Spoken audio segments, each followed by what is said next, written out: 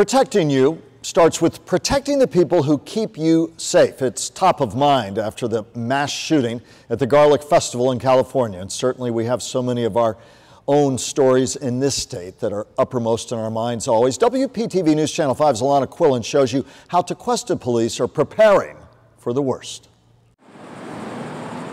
The kite shop sits on a busy stretch of US 1 in Tequesta. We kind of think we're protected here, but we're still attached to the main roads. Which is why shop owner and village resident Jeremy Green is happy to hear that his police department is investing in safety. Well, I think they're doing a great job here in Tequesta, keeping everything nice and safe. Village Council just gave the green light to set aside money for the police department to buy $52,000 worth of new equipment for their officers. The one thing that always drives me is when something tragic happens.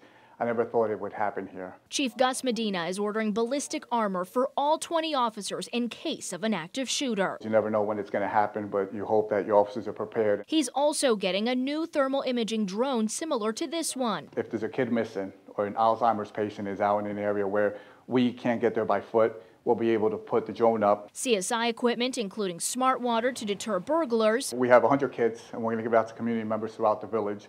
And what happens is they'll be able to code 60 to 80 items within their household. And new taser equipment to replace their expired models. About 30 grand is covered by the village's general fund. Criminal seizure money will cover the rest. I bring that mindset that anything could happen anywhere at any time.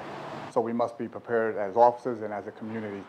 The police chief told me he expects all of this equipment in their mailbox in the coming weeks, ready to be rolled out by the end of August. In Tequesta, Alana Quillen, WPTV News Channel 5.